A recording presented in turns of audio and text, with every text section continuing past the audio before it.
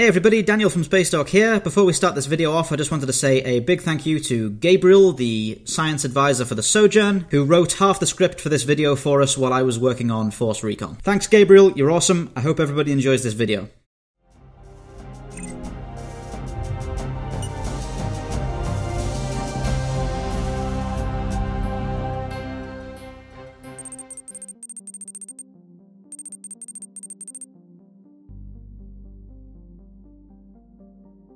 The Normandy Class Deep Scout Stealth Frigate was the result of a historic collaborative effort between designers and engineers from the Human Systems Alliance and Turian hierarchy, with the support of the Citadel Council. Being an almost perfect reflection of the Systems Alliance military doctrine, the vessel is designed to serve as a solo reconnaissance craft for covert operations, and is equipped with a revolutionary internal emission sink system that shields the vessel from thermal detection during flight. At a length of 155 meters, the Normandy class displays many elements of the classic Alliance design style, featuring attitude control thrusters affixed to large mantis-like pylons to the port and starboard of the ship's central body. The vessel's main drive units are articulated and capable of impressive sublight acceleration. These main engines are supported by high-power hydrogen-oxygen RCS attitude control thrusters to create a fast and nimble vessel that can easily navigate through complex maneuvers both in and out of atmosphere. As per common practice among Alliance frigates, the Normandy class is designed for close-range knife-fight combat, sporting as its armament a loadout of Guardian point defense lasers, a spinal mass accelerator cannon, and a pair of Javelin disruptor torpedo tubes. The frigate is equipped with layers of ablative armor designed to boil away when struck by directed energy weapons. While this plating provides some measure of protection against energy-based weaponry, the task of negating direct impacts from solid objects and ballistic projectiles falls to the vessel's kinetic barriers, which are able to endure a small amount of damage should a hostile ship overcome the frigate's evasive agility.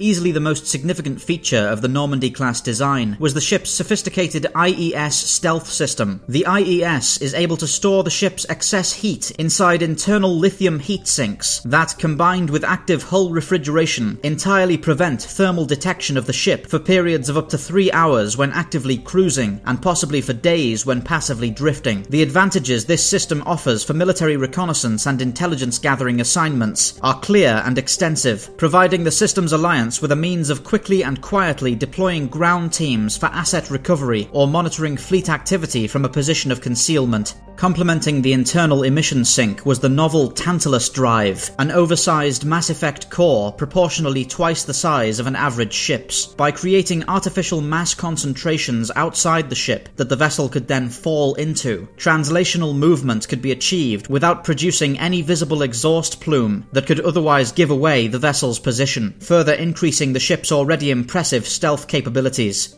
The Normandy-class frigate's interior is divided into 3 decks, the first of which contains the primary combat information center, helm and gunnery stations, main airlock and communications lounge. Deck 2 plays host to the CO's cabin and the vessel's med lab, as well as a small mess area and the crew's sleeper pods. Finally, the Normandy's lower deck includes an armory and cargo bay containing the vessel's embarked M35 Mako infantry fighting vehicle, as well as the ship's main engineering section and Tantalus drive core.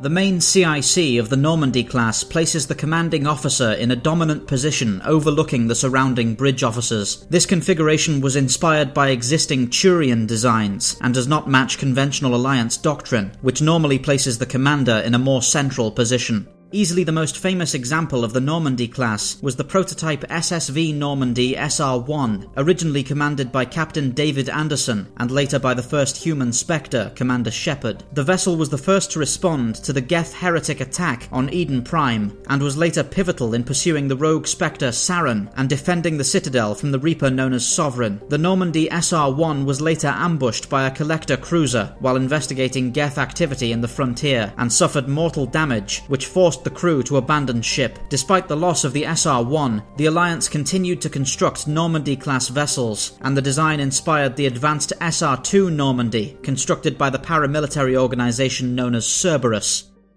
Thank you for watching Spacedock. Please remember to like, subscribe and share for more science fiction spacecraft summaries. If you enjoy the channel, why not consider pledging your support on Patreon? For just $1 a month, you'll be able to access the Spacedock schedule to see what's coming up.